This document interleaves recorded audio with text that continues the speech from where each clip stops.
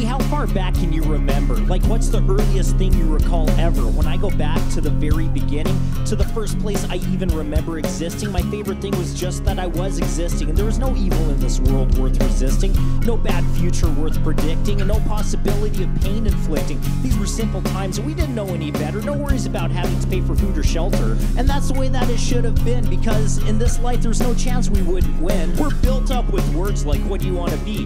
The world is yours, just wait and see. You can do anything, your future is free, because you are the future, the hope and the key. We're all brought up to believe that we can save the world, then you finally grow up and you have to face the world, and we grow out of these ideal beliefs when they tell you that they're just beliefs. Now a belief is something that you just think is true, like a story that's happening with or without you. So what happens when you spend your life holding on to this? Then you grow up and your dreams dismiss. You were going to be the one to change the world. You were going to be the one to lead the new world order. So much of this was placed on you when you were young, and you thought there was nothing that you couldn't do. And when you hold on to this when you get older, you're a dreamer in a world that's grown so much colder. They call you crazy and they call you a dreamer, and you're a doormat if you don't come out meaner. So I've got to ask, why did they lie to me? Why did they tell me all along that I was the key? Now I'm here, there's so much that I shouldn't be. That's not fair. Now get back to work and don't try to be the one who actually does change the world, because that's crazy. Why would we ever think we could be? Or maybe, what if, just for a second, we flip the switch on these things we question? What if the lie is the life we lead now? Wait, what if they were right way back then? What if we could save the world all along, when the real lie is that you can't be amazing?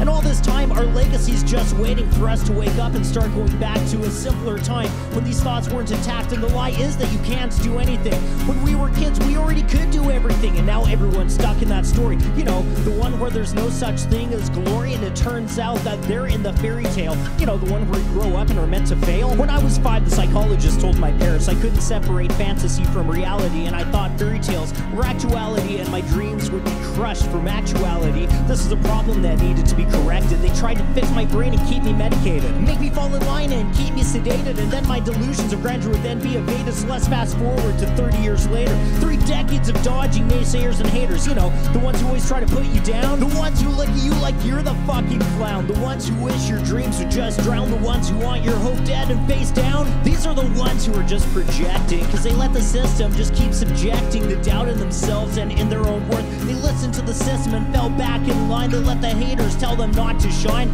The truth is that I still can't separate fantasy from reality and operate how they want. This I'm confessing, and it turned out to be my biggest fucking blessing. I don't know that I can't be the key to change the world, or just let my mind be free, and I do not know that I can't write a song that can change the world or help one person be strong. I can write 1,000 guitar riffs or even decipher alien hieroglyphs, and if I want, I'll make a time machine and go back in time to a time before this machine. In all I do, I just want to leave a legacy, not for my sense of egoic supremacy, and I cannot make you see this life through my eyes, or the potential that I see like infinite blue skies. Even if I write 10,000 songs and it only ever helps one person be strong, I could die a happy man, because I was right all along. Sure, it might not change the world, but for that one person, maybe I changed their world, and then that person went on to be the person who changed the world.